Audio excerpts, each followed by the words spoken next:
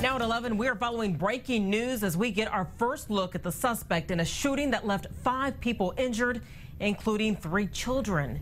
Police have just released a warrant for 24-year-old Dominic Stone, one of 3 men tied to the incident last Sunday night in the 500 block of Wildflower Court.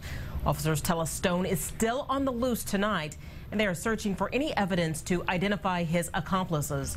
One clue is that a suspect was seen getting into a 2002 silver Ford Focus with Indiana license plate number WOJ856. Now, that same vehicle was stolen during a carjacking earlier that day.